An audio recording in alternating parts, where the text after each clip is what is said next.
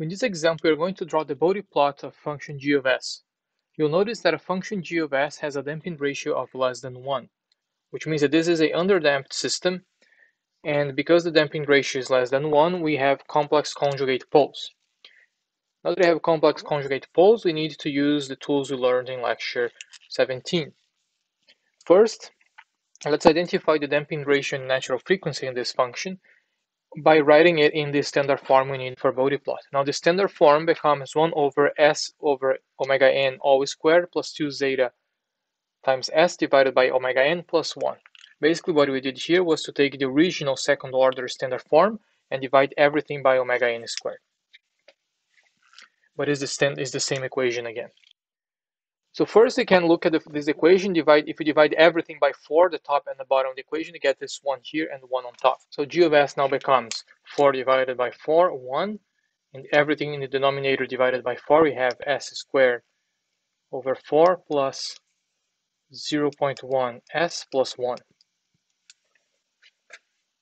Now we need s divided by omega n all squared. So clearly this is g of s equals to 1 over s over 2 squared. So here is our omega n.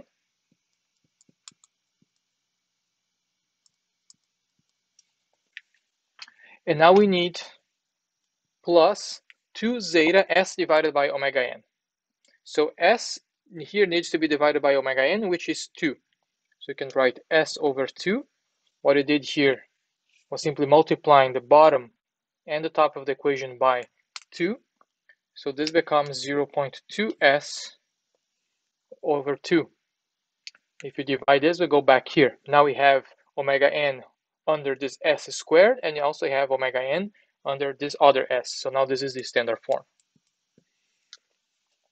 So we have our omega n equals to 2 radians per second, and 2 zeta is what multiplies s in the numerator here. So 2 zeta equals to 0.2,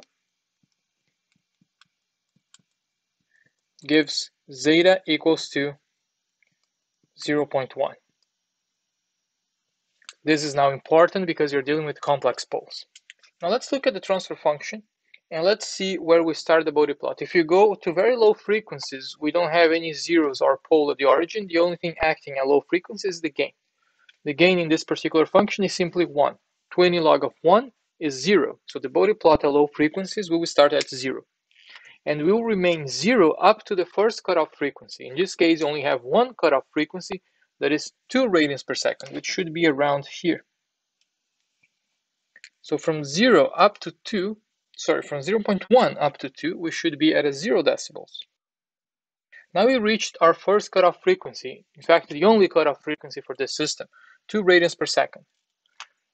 Because this is a complex conjugate pole, now the Bode plot may go up or down depending on the damping ratio. We know that at this cutoff frequency for complex poles, which in case is 2, the magnitude of the transfer function becomes negative 20 log of 2 zeta.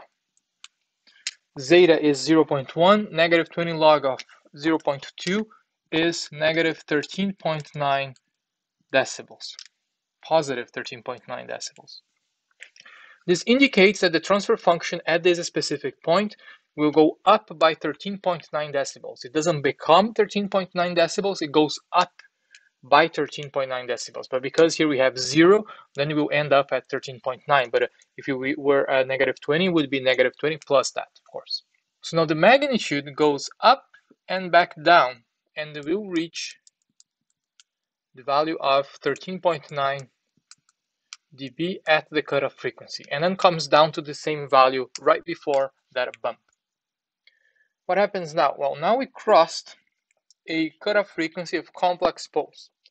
The effect of crossing complex poles is equivalent to crossing 2 real poles at the same location. If you look at the S-plane, complex poles will be always in pairs. We'll have 2 of them. So we can now treat this system as having 2 real poles placed at the same cutoff frequency. So each of them adds negative 20 decibels per decade, which means that the slope becomes negative 40 decibels per decade. For the phase, each adds negative 90 degrees. Now the phase becomes negative 180 degrees. It is very similar to having two poles at the same cutoff frequency, with the exception of what happens exactly at the cutoff frequency. This always applies.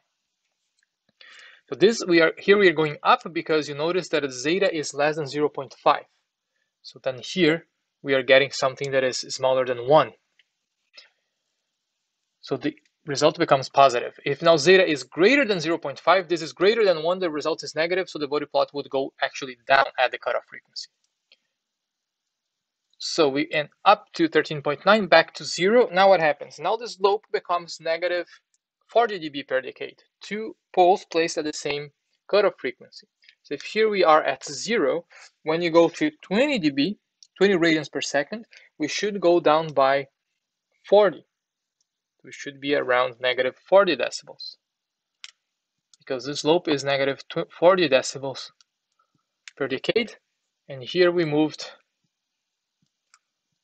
by 10, by a factor of 10 in the frequency. Now notice that we go down based on the value of the Bode plot immediately before the bump. We're now going down by 40 decibels based on the value of the peak. We are going down based on the value immediately before the peak. So this is 40 dB.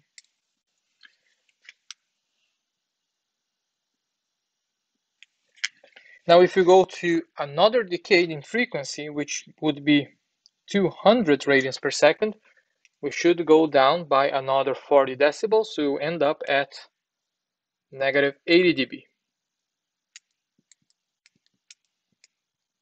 The slope doesn't change. This is it for the magnitude. Now let's look at the phase. Following the same analysis, going to low frequencies, we only have a gain. A gain has a phase of 0.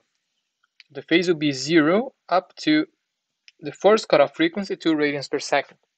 When you reach 2 radians per second, this cutoff frequency comes from a complex pole. So each complex pole adds negative 180, same as the effect of two real poles at the same location.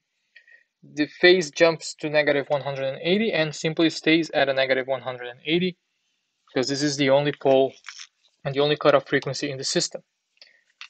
Now we can interpolate this function to get a better idea of how the phase behaves. And you should see something like that, passing by negative 90 degrees at the cutoff frequency. And this is now the phase. This is magnitude for this complex function.